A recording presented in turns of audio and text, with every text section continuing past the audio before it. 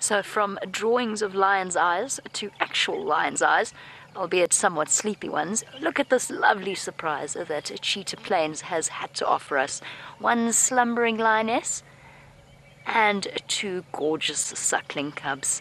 So we're sitting with one of the Styx females. Now for those of you that are new to these live safaris, this is probably the lion pride that we see second most often, if that makes any sense, in terms of which lions we get to interact with and which lions we see. Their territory borders that of the famous Nkuhuma pride.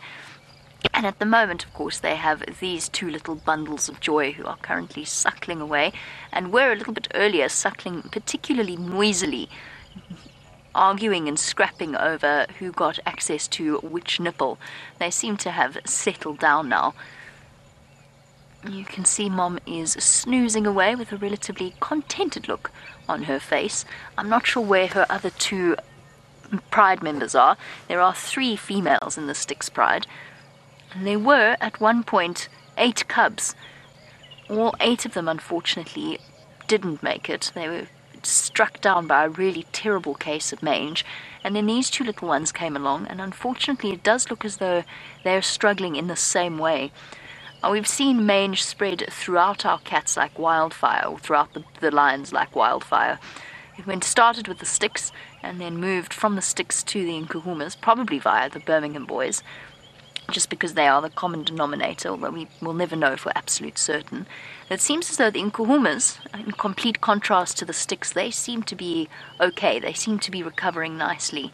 And hopefully with all of the rain that we've had, it will help these 2 recover as well, and hopefully they will manage to survive where their siblings and cousins did not. It is a difficult one, and obviously it's something where it tugs at the heartstrings to see the poor little things all scabby as they are. You can see it all along the outside of their ears as well, and the tips of their tails and their elbows.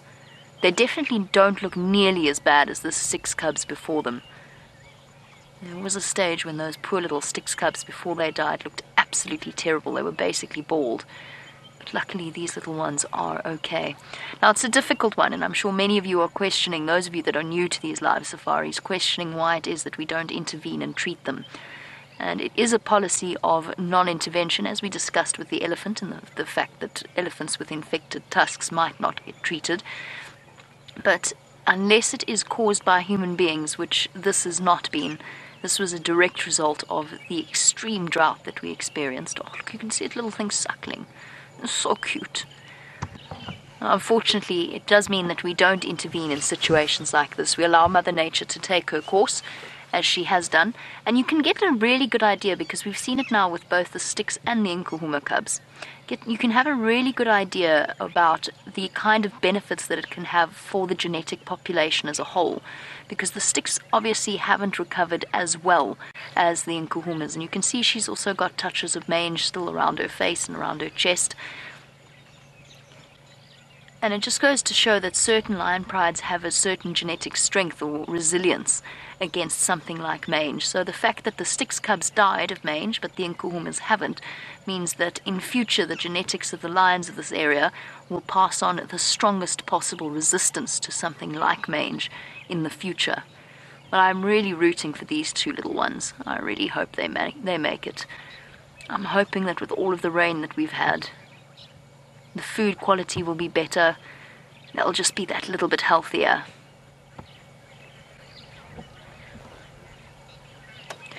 And apparently, High Moon, you say that you think that the Styx look a little better than the last time you saw them. And certainly the Styx have always been sort of, compared to the Nkuhumas, the Styx have always been sort of a bit raggedy, a bit rough around the edges, but I happen to agree with you. I certainly think she looks better. The adult female looks better. I can't comment on the cubs because I haven't seen them in a considerable period of time. But I think you're right. I think that the adults look a lot better. Sorry, just waving hello to Ephraim. Yes, girl. We're talking about you. You beautiful thing. You definitely look better. Not nearly as scruffy. Obviously I haven't seen the older 2 lionesses either, but I think perhaps James can comment as well, because I know he's seen them in the not too distant past. Oh, look. Breakfast. can see the little suckling movement.